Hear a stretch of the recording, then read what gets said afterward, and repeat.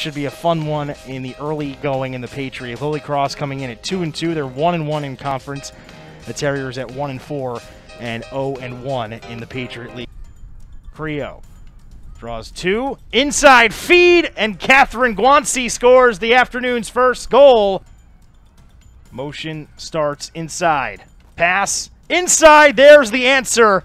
It's Ava Barry off the feed from Mackenzie Irvine. And just Barry with the feed inside now. Turnaround shot for McCarthy. And this time Grant is able to finish. Outside the fan. Now they start in. Irvine to Barry. Feed. And a finish from Vervalide. At that end of the field so far, they have. And they're even. Here's a long skip pass and a finish for Ava Barry. To get it right back. And now Vervalide in transition with numbers. The feed and the finish. Feed in tight. It's Jardina again. Back to Vervalide. Vervalide able to blow by the defender and finishes on flank. Sends it over to Vervalide, who is unmarked for a second. Defense does a good job to rotate over, but Vervalide into Jen Barry. Vervalide.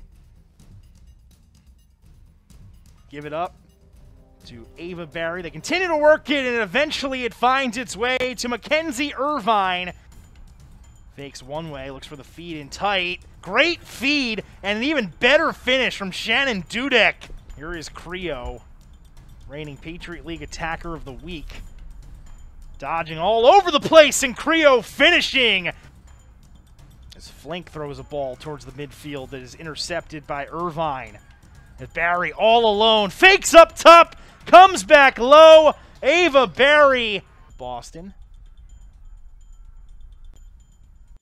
What's been a good lacrosse game. Looked like BU may open it up, and still with a 4-goal lead, but Holy Cross trying to get themselves back in it. Here's Sims, though.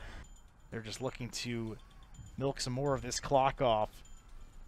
Nicole Foringer looking for a shooting lane and finds one. Vervalide feeds, and a finish from Gola.